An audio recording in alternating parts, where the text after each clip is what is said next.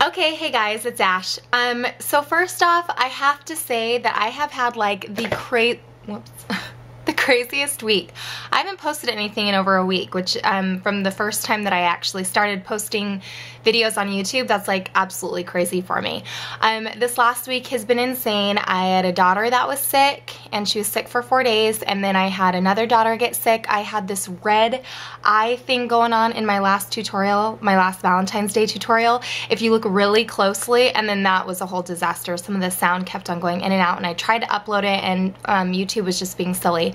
And anyway, so if in my last video, if you looked really closely, like this eye, it was getting all freaky on me, okay? So just with my kids being sick and everything else going on last week, and then I had a big Pampered Chef like little mini conference last weekend, so it just took up Friday and Saturday. Anyways, needless to say, I didn't even finish my Valentine's segment.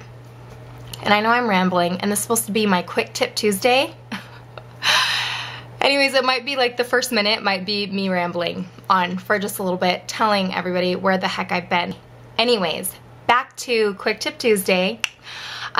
Last week I challenged all of you guys to start your day off positive, and I actually only did it, to be perfectly honest, 2 times last week. And I can honestly say the 2 days that I started out my day with something positive and then writing, I wrote something down in my journal about how I was going to make the day better.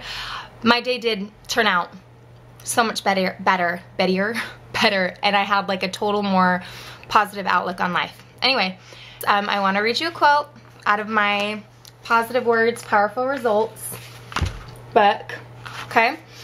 And it's from chapter 5, and I like it because it's actually from a Chinese fortune cookie, the quote. Sorry, my gum is like totally annoying. Okay, so it's from a Chinese fortune cookie, and it says, "Respect the power of words, choose them with care." So that's what I'm starting out with for my Quick Tip Tuesday. Again, this is part of my 4-week process of making ourselves beautiful on the inside.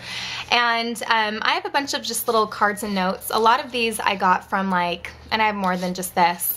This is just an example, but like you can go to like Ross or TJ Maxx or someplace like that, and you can get a bunch of cards for, you know, pretty inexpensive. I think I got these for like $2.50, and it usually comes like there's 25 in them. What I want to challenge you guys to do for this next week is let somebody know how much they mean to you in your life, or something that somebody has done that has made an impact on you. So it can be anyone from a friend, a neighbor, a family member, your significant other, a child of yours. It can be anybody. Just take the time to write them a thank you note and really express how you feel about them, or what they've been doing that has made you, you know, think about them, or they've had a lasting impact. So that's my challenge for you guys, is to really let somebody close to you know exactly how you're feeling about them. And not only is that going to make us feel good, but just think about if you were the one to receive this heartfelt letter. And make it heartfelt. Don't just start writing words down. Make sure that what you're writing really means something. So, crazy week. I'm still gonna do my Valentine's Day tutorial. I don't care. And it's gonna be in a couple of days, just because I have a lot of clients this week. Anyways, so I hope you guys enjoyed that. I hope you take something from this.